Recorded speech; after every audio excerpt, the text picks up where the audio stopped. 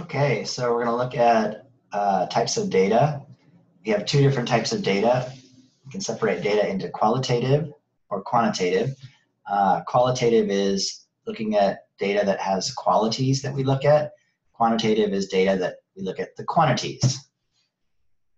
So qualitative data would be anything that's categorical, and it includes anything that's non-numeric, any data that is non-numeric.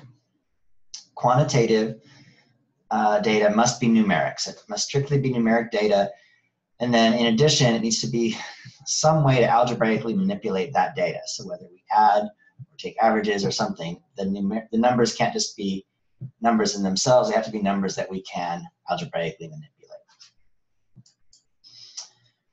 So examples of qualitative data: names, nationality, religion, eye color, some kind of scale, small, medium, large, scale from extremely not useful to extremely useful. So extremely not useful, somewhat not useful, somewhat useful, extremely useful. And then you have some numerical data, but it's still qualitative. So you can't, it's numerical, but you can't do computations. So things like social security numbers, student ID numbers, zip codes, phone numbers. This is numeric data, but it's still qualitative because we can't do algebra with it or any kind of algebraic manipulations. And then we look at quantitative data. And again, it's numeric data that can be algebraically manipulated in some manner.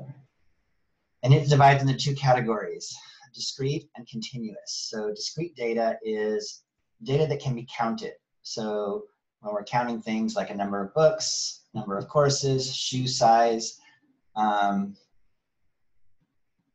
of children, number of houses on a block, etc. Continuous data is things that can generally be measured. So my height, my weight, my age. My height would be in feet, weight in pounds, age in years. Things that have continuous quantitative data generally have units of measurement attached. So feet, pounds, years, etc. Examples.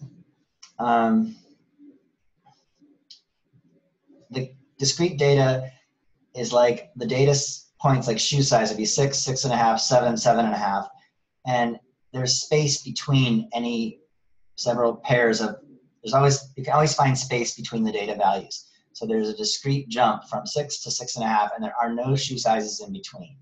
Continuous data, on the other hand,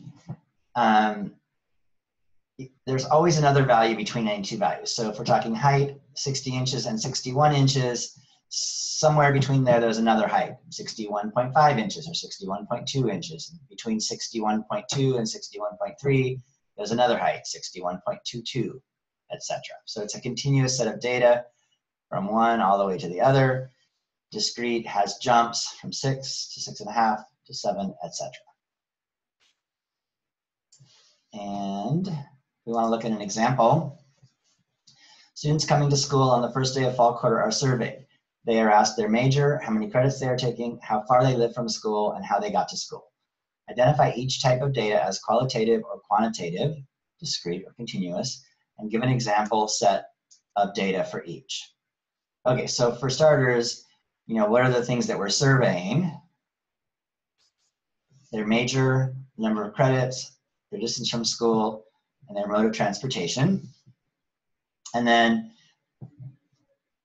which type of data is each. So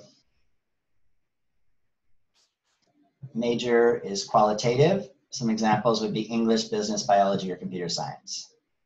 The number of credits you're taking, that's quantitative, and it's discrete. You're either taking 5, 10, 12, or 15 credits. The distance from school is also quantitative, but continuous. You live 3.2 miles, 16.301 miles, 500 feet, 2 blocks. You can always sort of find a distance from school between any two other distances from school. And then mode of transportation, that's qualitative. Car, bus, bike, or walk. All right, that's it for types of data.